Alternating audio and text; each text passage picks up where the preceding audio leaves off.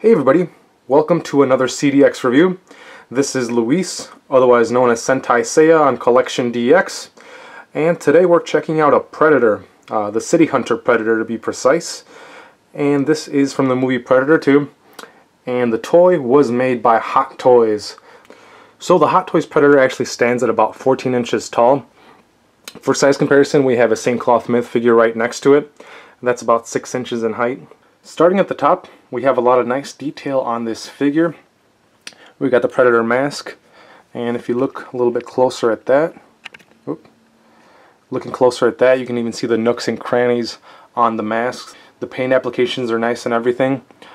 This being a Hot Toys, 1/6 scale figure, they can do a lot more with this size than you can do with the 6-inch figures. The hair, it's actually really nice. It's this soft kind of plastic. Looks really good. Doesn't quite look like hair. Looking at the back of the armor, you can just see a lot of nice detailing. It just looks really nice. At the back we have the plasma caster, which is one of the Predator's signature weapons. And the plasma caster comes up. It's on that arm. You can, rotate it that way. It's also on a ball joint right there, so you can move that around like that. Now you see a cable that's coming off the mask, and that goes into the back of the figure. You can hide that a little bit better. I guess I should have done a better job at that. You can just kind of put the hair over it so you don't see it as much, like so. So the reason for there being a cable running from the mask to the back is because there is a switch right here, and that will turn on the LED lights on the helmet right there. And of course the lights on the helmet were like the sights that the Predators used in conjunction with the plasma caster. Those 3 dots were pretty iconic. They would show up on the enemy right before the Predator would blast them. So that's a nice touch by Hot Toys, putting those LED lights in the helmet. If we turn off the light, you can see the lights a little bit better. Alright, now moving on down to the midsection. You can see the nice skin tones on the Predator. There's some darker skin tones on the side. The abs and the pecs are a little bit whiter. Same thing with the arms, there's some white. And then the darker skin tones on the sides. So that's nice. Those are really nice paint applications. The toy is just very, very gorgeously painted. We also have this mesh wiring right there. It's actually just like string. That's a nice touch. The Predators have that on their body. Now I do want to note that in the movie the mesh wiring looks a little bit thinner than it does on the toy. I imagine that they use this thread just because if they use something a little bit thinner, it might break. You have the wiring on the arms, so stretching it out might break it at some point. Well, maybe not so much with the arms, but with the legs there's a little bit more stretching of the wire when you move the knee joints like that. Moving on to the arm guards, the right one has these wrist blades on them. The blades are made of a nice metal. They're nice and pointy. They're not horribly pointy though. You don't have to worry too much about cutting yourself with them. And you can put them in and out like so. They don't really move too much. They don't go in and out of the arm guards a whole lot, but you can do that if you like. And then the left arm guard, that opens up to reveal some symbols. It's that display panel that the Predator would use. Ultimately, if the Predator couldn't win, if it knew it was going to die, it would use that panel to self-destruct. So another iconic piece of the Predator's gear, very faithfully represented in this toy form. Moving down, as we saw earlier, we have some more of that thread meshing on the legs, some nice leg guards, and the feet.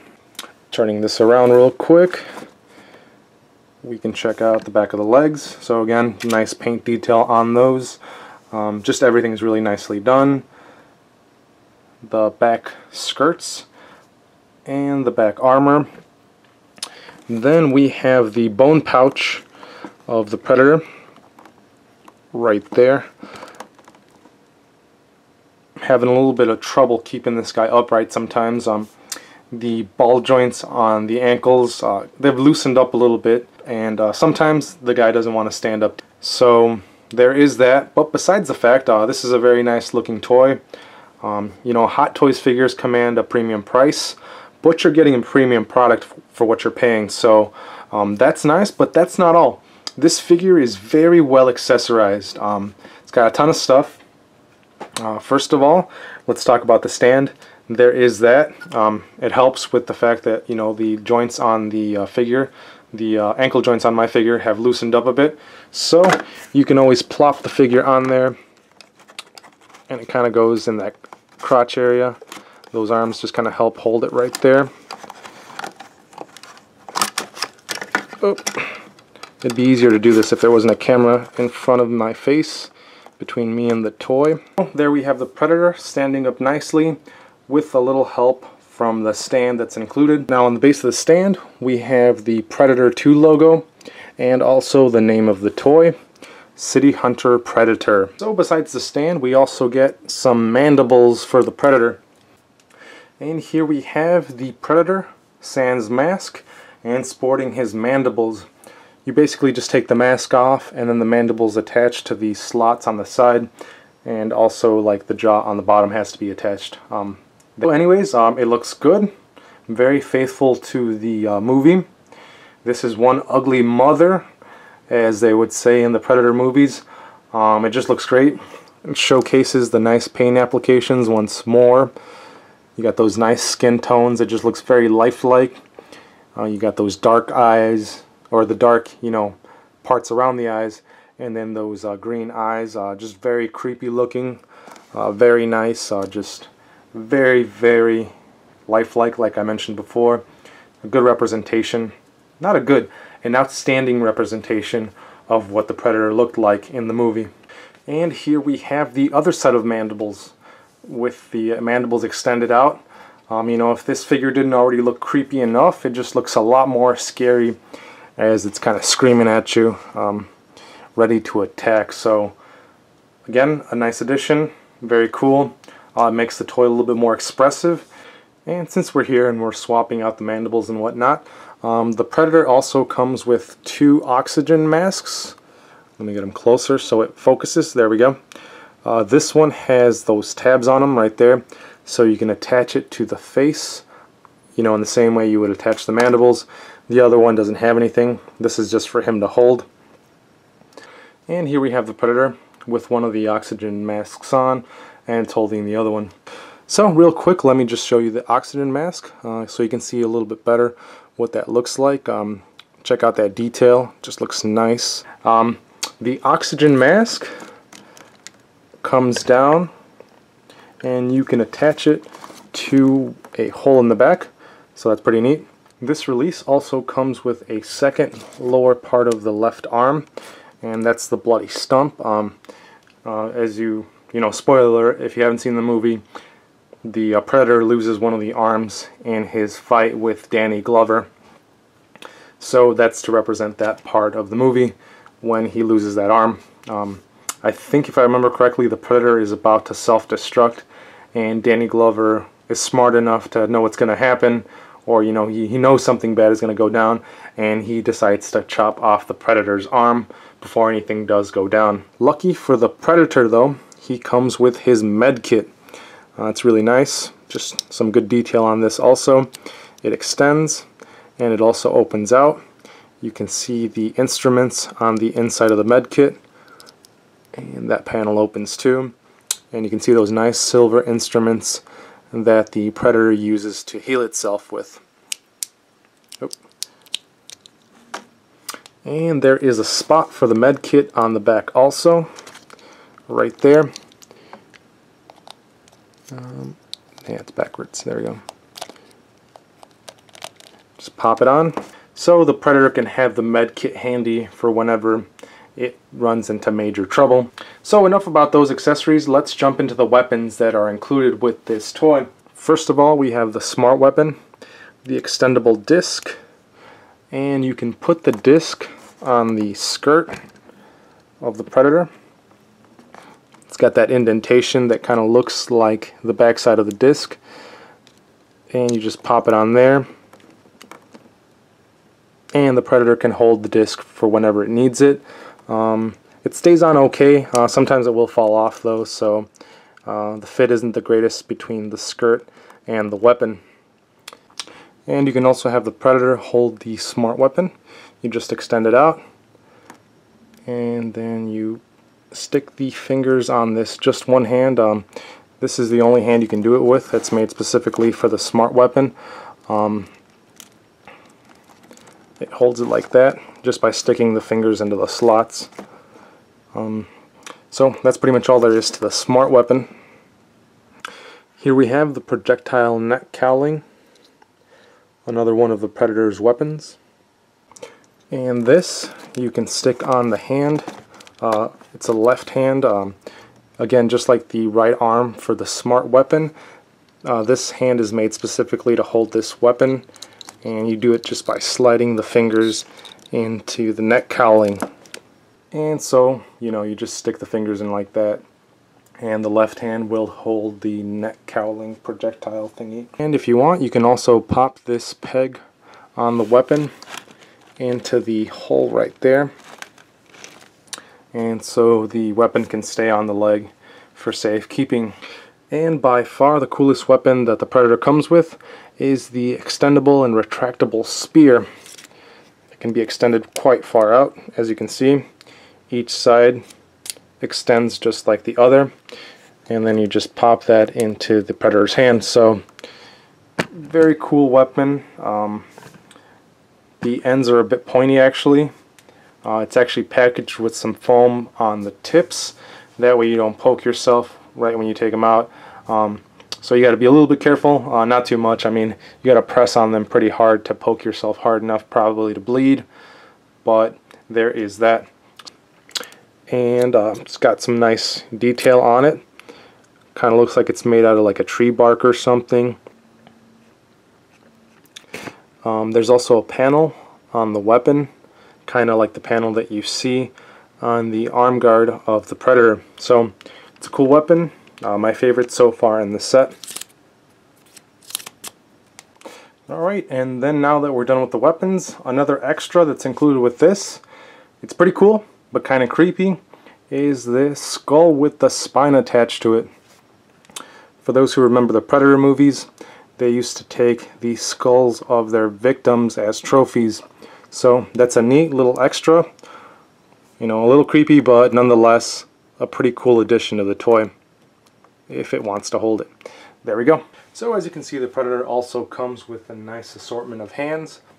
The only real nitpick I have with the hands is that each weapon is really meant to be used with only one arm, because there is only one hand attachment meant to be used with that weapon. So you remember the smart disc was only meant to be used with the right hand, and the neck cowling projectile was only meant to be used with the left hand, and so forth. The right hand really does most of the holding. The projectile neck cowling is really meant to be used only with the left hand. Now let's talk about articulation real quick. I'm just going to highlight most of the articulation on the toy. And as I mentioned earlier, the ball joints on the feet are a little bit loose on this figure. There's a ball joint for the head, on the neck I should say, more accurately. That's actually another one of the negatives of this toy.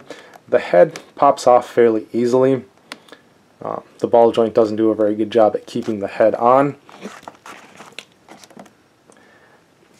And that's a little bit more concerning when you have the mask on, because the head will pop off and then the mask will just dangle there by the cable that connects the mask to the back of the toy.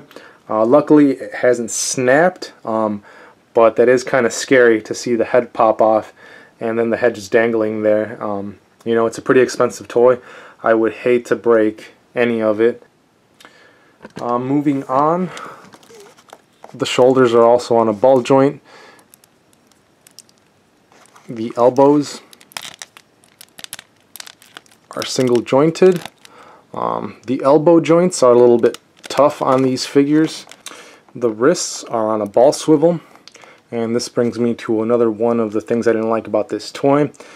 This arm in particular, the right one, has a tendency of coming off at the wrist, including the wrist joint. The whole thing just pops off, and then you got to stick the peg back in there, and it's kind of hard to maneuver in there sometimes because you have the blades getting in the way. I don't want to scratch the paint putting the arm back in, or the hand I should say, not the arm.